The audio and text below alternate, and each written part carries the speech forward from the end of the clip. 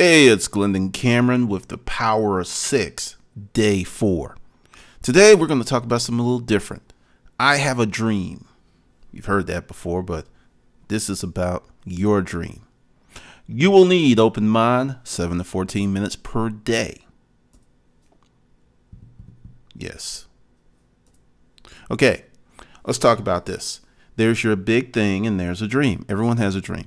My dream was to become a published author, and that dream started roughly 1993 or 4 is when I wanted to do it. What held me back was 1, fear, 2, lack of a support system, and 3, I never made a decision to turn my dream into reality. About 94, 95, somewhere back then. I wrote my first book in 2009, 15 years later. So essentially, if you have a dream, it doesn't have to remain a dream if you take action. But as long as it's, I have a dream, it sounds great in conversation. It sounds wonderful. Yeah, I have a dream. And everyone can talk about their dreams. And it's fantasy. I want to pull your dream from the realm of fantasy and whimsy into reality. So, do you have a dream? Have you even thought about it? Or are you one of those people that is, if it seems impossible, it's not going to happen, you feel somewhat afraid to even dream because your dreams will be dashed before you can even have them? Okay, if you're thinking like that, you're a citizen of Scared Little Bitchville.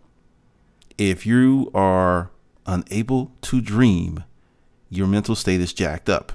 Dream, damn it. So this exercise is to separate your dream from your big thing, or your big thing may be your dream. Don't know. So what you're going to do is take a sheet of paper and write dream. And you're going to take 2 minutes and write down everything you dreamed about.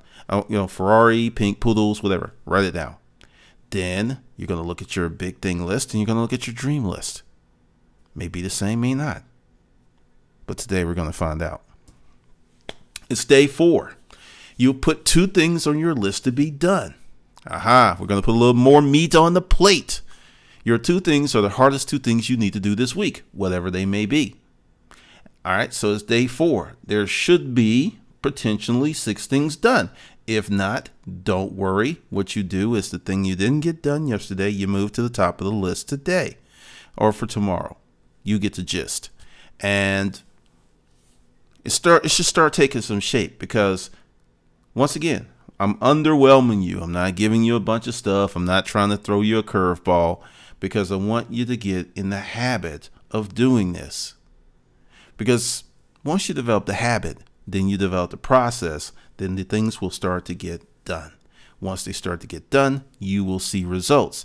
The results will be, oh, well, that worked. No, that didn't work. Then you can take the information gained from those results and create better action plans to yield even better results to eventually you get to where you want to be. All right, this is Glendon, day 4, rock and roll, and I will see you in the next session.